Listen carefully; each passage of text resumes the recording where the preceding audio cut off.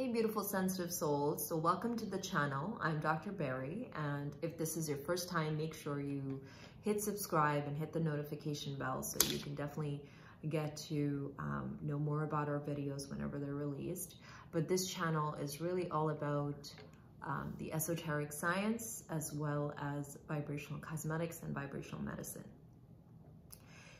So this particular video is going to be about the energetic body and the veritable fields, both in the esoteric understanding of it, which is the koshas and the chakras, as well as the more Western electromagnetic field understanding of the body. I would also recommend that you stay tuned until the end because I will announce a raffle in which you get to win a free ebook. So definitely stick around till the end, okay? So we'll start off with this particular map. And if you do not have a copy of this map yet, I would recommend that you go down into the description box and definitely click on the link that says B School of Life, join our tribe. It'll prompt you how you can download an article that has this map with an explanation as well. So it would be easier if you come back to this video again to really understand it, to have the map in front of you. Now,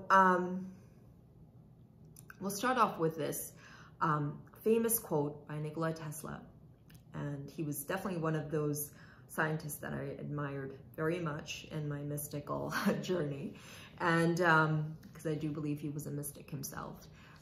He said, if you want to understand the secrets of the universe, you have to do so in terms of energy, frequency, and vibration. If you hold on to each word that he says, energy, frequency, vibration, it takes you back to the esoteric understanding of the 7 universal laws in Hermeticism. Now, to learn more about Hermeticism, I would recommend that you go check out my videos on the Kybalion. And it would go deeper into it. But just in a nutshell, I'm going to talk about the 3rd principle, or the 3rd universal law, which is the law of vibration.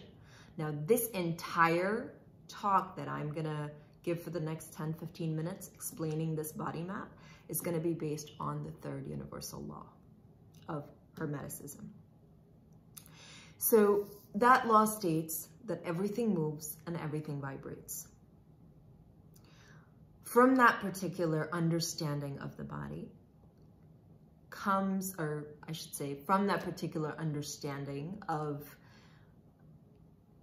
every single life form on the universe, we come to the more esoteric understanding of the body, in which they're divided in the energy body has been understood in terms of chakras, koshas, and nadis, and the Western understanding in which we talk about auric fields and electromagnetic energy and universal fields. So we'll get into the details of each of those fields, but imagine what Nikola Tesla said, and how does that really apply when we think about the living body or the human body? Starting off with the most micro structure, the smallest unit of every life form is an atom. Now the atom is made up of electrons, neutrons, protons. We all know this. But they're not just sitting there. They're constantly moving. There's a constant flow and a constant movement of these particles around each other. They're not sitting still. And not only that, every time the electron changes or shifts its movement, it's either releasing energy or it's expending energy, or needs energy to make the movement. So there's this constant flow and exchange of energy that's happening in this very unit of a structure. Now multiply that to the number of atoms in a cell, to the number of cells within an organism, or an organ, and then from that to an entire being or an organism, plant, animal, or man. So we're really working with a lot of moving particles. They're constantly either releasing energy or needing energy to do the work. So even all the biochemical and physiologic processes within the body are dependent on this constant movement. So the body is in a constant state of vibration, a constant state of movement. Now, that is a very important understanding because, of course, in medical school, we don't give a lot of importance to what is vibrating within the body. However, we take a lot of things for granted when we're thinking about tone, and we're thinking about pressure, and we're thinking about parasympathetic tone and sympathetic tone. So a lot of it has to do with this constant movement that's happening in various different, almost every single part of our the living organism. Now, going to this map and switching gears, moving into the esoteric understanding of the subtle body that lies within and without the organism. So we start off with the chakras. Now, and I will stick to the Vedic esoteric side because I know there's an entire esoteric side of the Kabbalah, which I don't want to confuse, and I'm going to stick to this map. So I'm going to go to the Vedic understanding of the 7 chakras. So there's an entire set of videos that I've done on each of the chakras. I would encourage you to look at that. However, briefly kind of breaking it down, there are 7 main chakras, 7 main energy centers of the body, understood in esoteric science or yogic science, starting off with the Muladhara chakra, which is your root chakra that stays in your base. That gives out a red auric color. It's a lot of times it's, the chakra that's related to anger, lust, all physical needs of the body. Your second chakra is your sacral chakra, usually depicted as a orange color, orange auric field.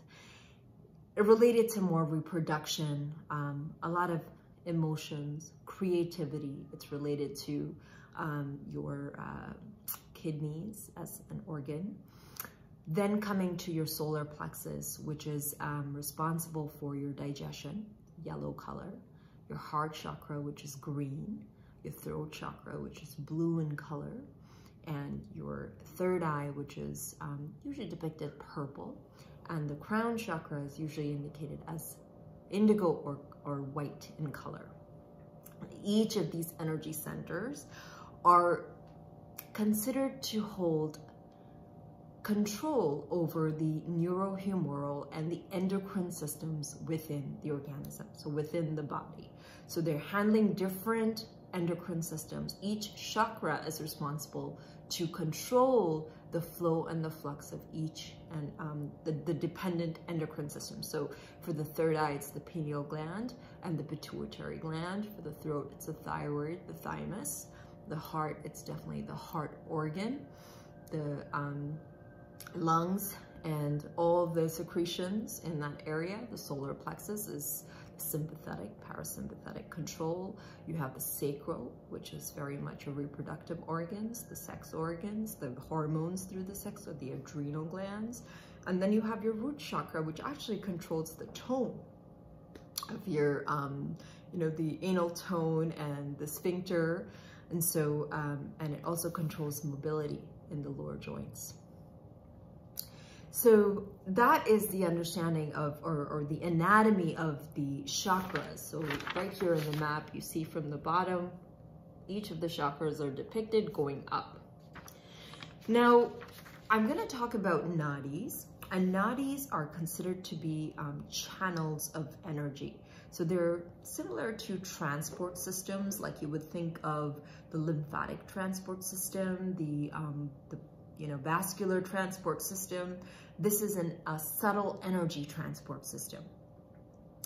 And they're considered to be hundreds of thousands of nadis within the body. However, there are 3 main transport systems that are given a lot of importance in Vedic understanding. So especially when you think about Vedic medicine, which is like Ayurveda or Siddha medicine or even yogic science.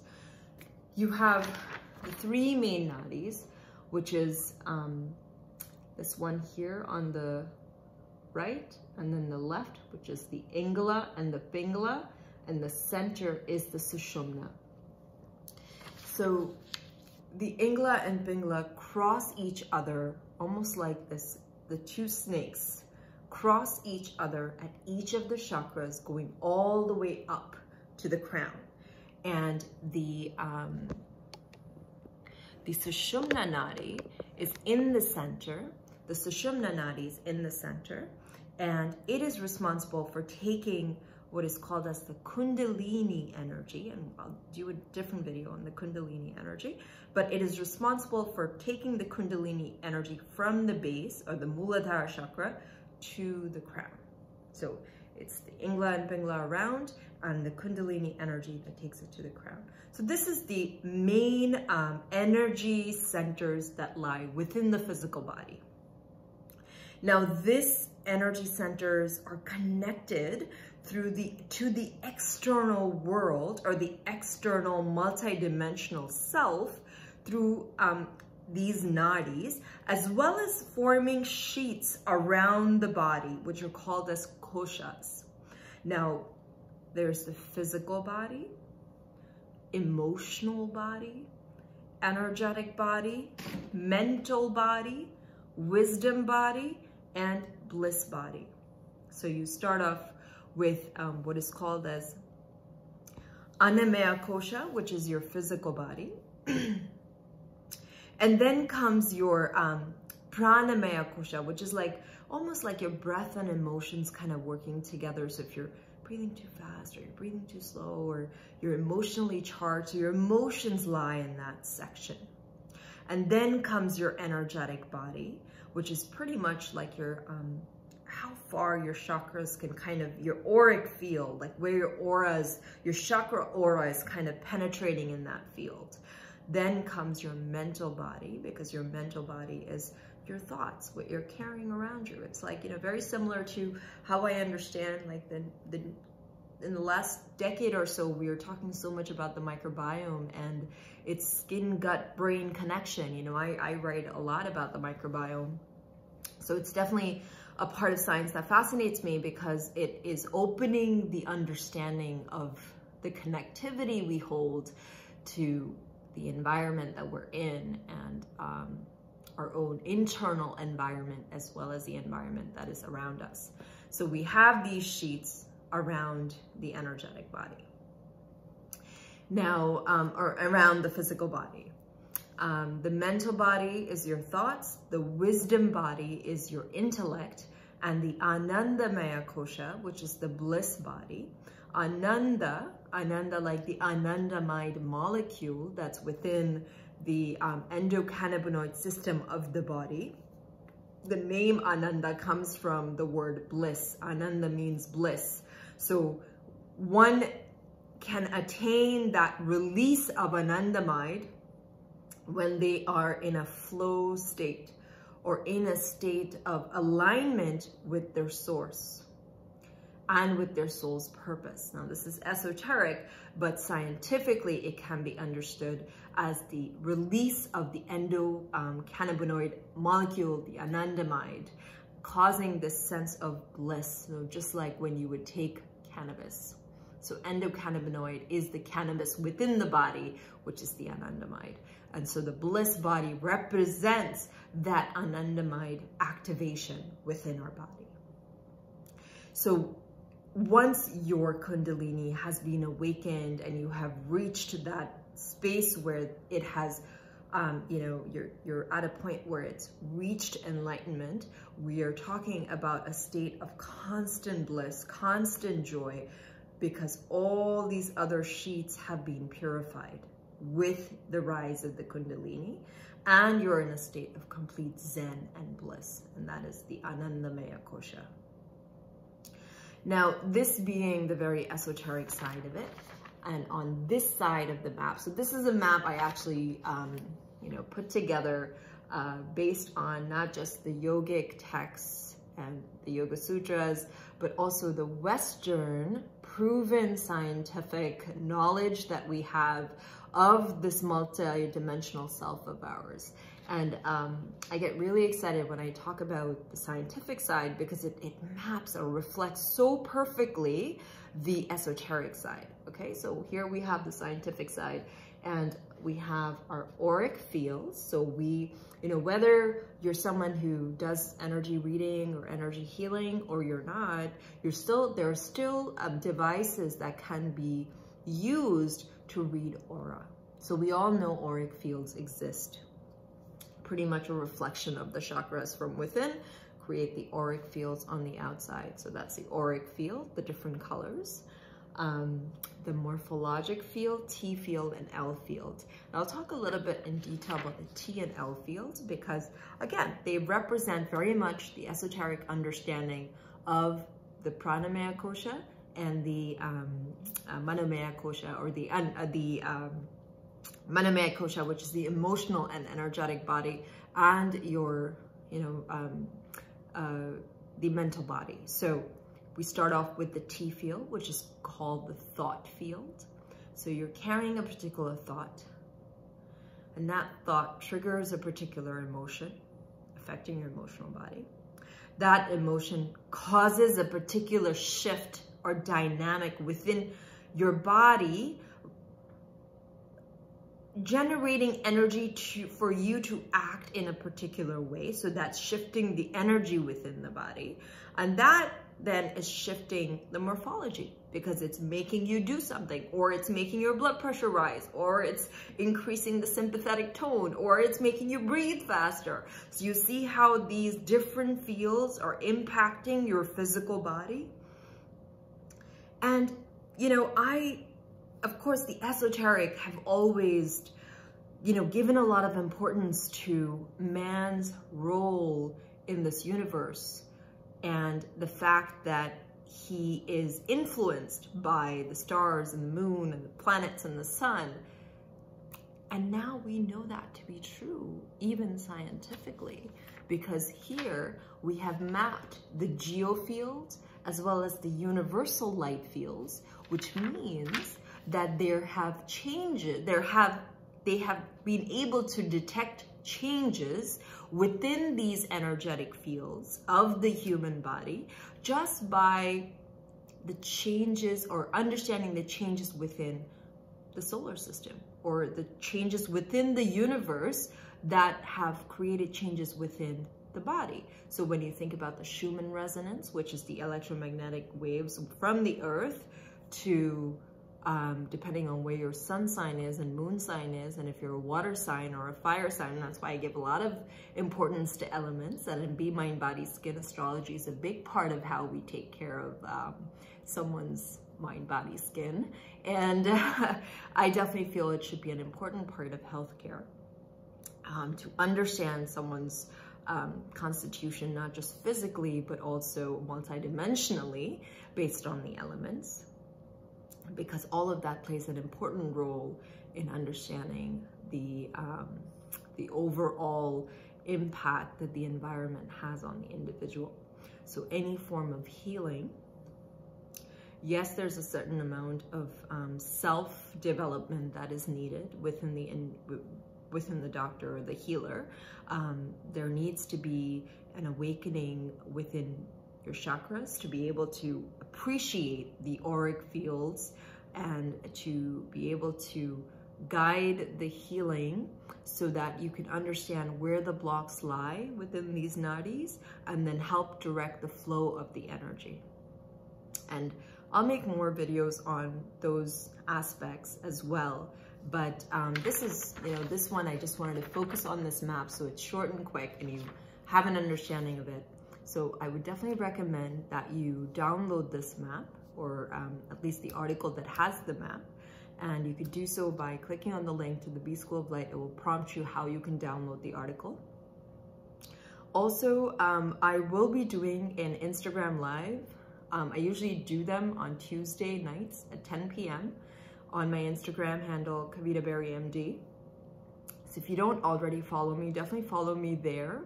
And I would do an Instagram Live to do a Q&A on this video or any of my old videos. So if you have questions, that's the best time to answer, for me to answer them live. Also, we're going to talk about the raffle. So the raffle is a free copy of my ebook, or my book, the handbook on the tantric path, Engage, Expand, Explore, which is available on Amazon right now for $14, but I'm giving away a free ebook copy. And to get that copy, I would like you to comment an affirmation, I am love and light. So if you can comment an affirmation for yourself, I am love and light, in the comment section, definitely like the video, join the tribe so you can download the article, and you will be entered to win a free ebook of the Tantric Path. And I would love to see you on live on Instagrams to answer any other questions that you might have. And yeah, and let me know how you like this video. And if you have suggestions on any other videos, definitely let me know and comment below. Don't forget to subscribe and like the video if it was interesting to you. Thank you so much, and until next time.